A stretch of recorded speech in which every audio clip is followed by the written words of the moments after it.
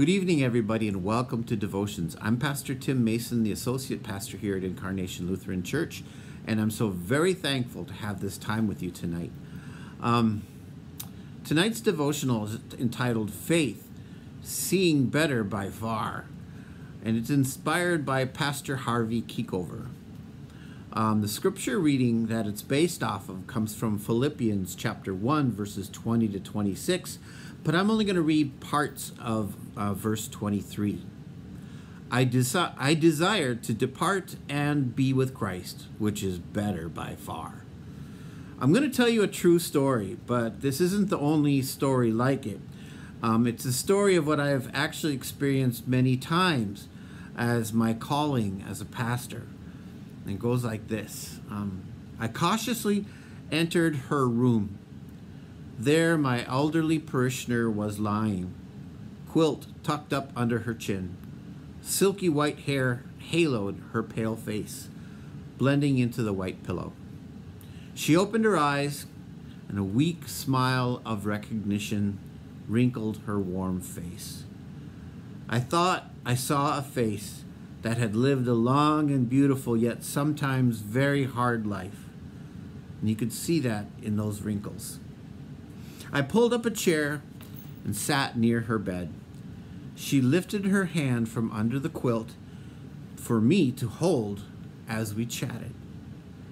It was honest talk, no pretense, just pure honesty prevailed. We both knew it, as she was nearing death. I told her that I was sad that she was so weak and frail, and that she was going to leave soon. Through some tears, I said, I'm really going to miss you. Turning her face toward me, she responded weakly but clearly, I won't miss you, though. What? Was she joking? Was she putting me down? Well, no. She wasn't joking, and she certainly wasn't putting me down. Her words were actually a deep expression of sincere faith. She believed that the Apostle Paul, she believed that what the Apostle Paul wrote in our text for today, to depart and be with Christ, is better by far. She knew that when death came, she would be free. She would be whole again. She was going to be with our Lord and Savior, Jesus. Her condition would then be far better than the weakness, the dependence, the sadness, and the pain she presently experienced. For her to live was Christ, so for her to die definitely would be gain.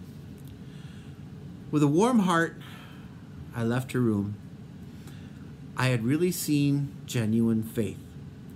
I had seen strength in that very weak and frail child of God.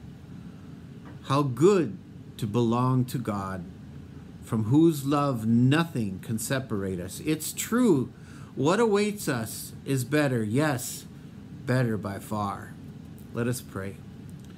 Thank you, Lord, for the words of faith and trust in you. As we age and at the end of our lives, help our faith to see, hear, and believe you as we pass. Amen. I hope those words are helpful.